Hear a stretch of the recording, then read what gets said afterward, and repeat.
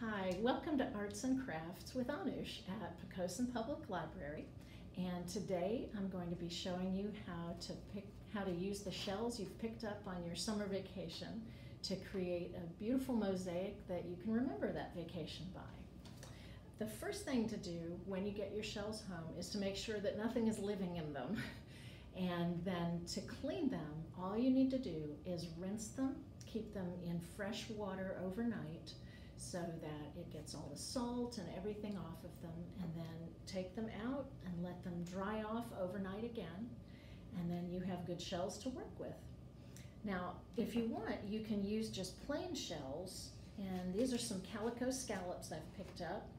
This is what it looks like, just plain. But the exact same shell, or same colors, with some mineral oil on it, I don't know if we can see that, brings out the color so much more. So you can really see a difference there and a little bit of shine. But if you want to preserve it even longer, a little bit of clear poly will just lightly sprayed over it. Also gives it a really beautiful color too. So if you want to have stronger color, that's what you want to do. So I'll set those aside.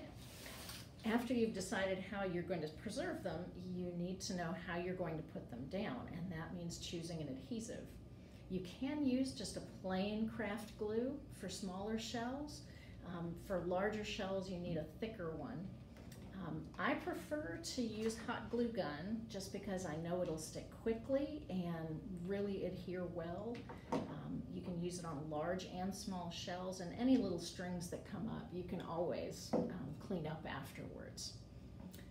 What I've done for the shells that I have is lay them out, and I sprayed the poly over them so they have a nice shine.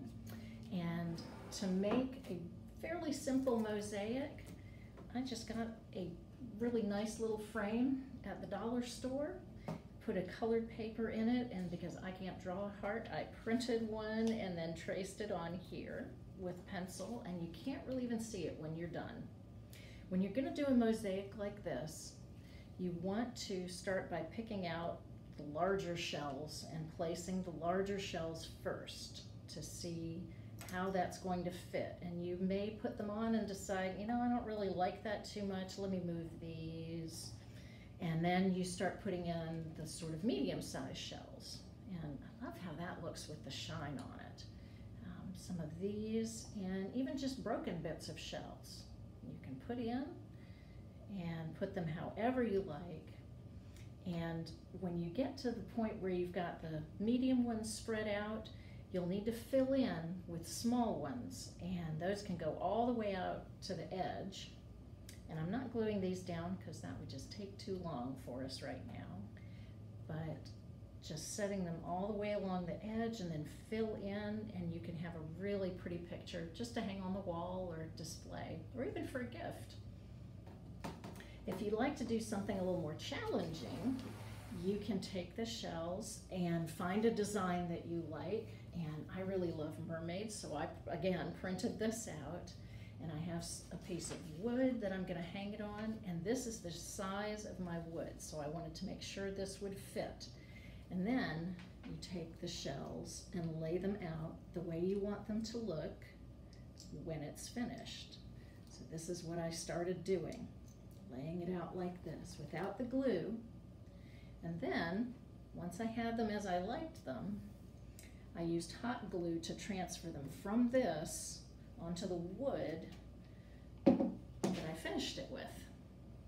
So these all lay over each other. They're stuck very well with that hot glue, along with these. Raffia for the hair, you can see I made a mermaid. And that is just stuck on as well and a little bit tied. And it all sticks very well. I had just outlined or traced that outline onto here so that everything would fit.